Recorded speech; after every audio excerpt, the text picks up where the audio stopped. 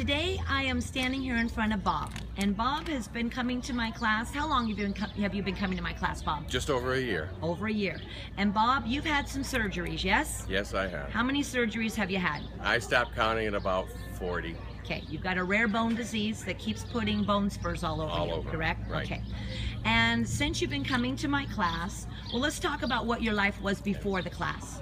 For the last 10 to 12 years, I've been reading books and watching TV. That's about all I could do. And you've been on? Painkillers, maximum dosage for 12 to 15 years. Okay. Didn't really help though. Got it. Still miserable. Still miserable. And then you started coming to class. I came to your class. 2 weeks after I started, I cut my painkillers in half.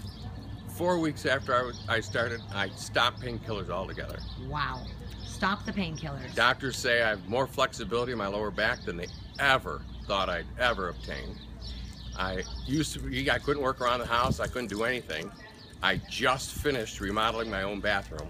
Wow, that is exciting. Yes, it is. Now, they told you that you would be in a wheelchair at what age? They told me by the time I was 50 or 55, I'd be in a wheelchair. And how old are you now? I'm 61, going on 62 soon, and I'm not even close to considering a chair. You are moving really well, aren't you? I'm moving better than I have in 20 years. And every time you go to the doctors, they are quite impressed. Totally amazed. Amazed. They don't understand why my blood oxygen concentration is always 100% or better. I tell them I'm going to this class and they're teaching me how to breathe along with the exercises, and it's just a natural thing now.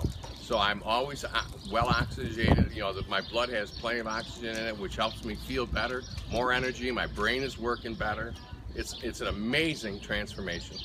Thank you, Bob, so much for sharing and inspiring others. Lori, thank you for everything you've taught me. Thank you. Thank you so much.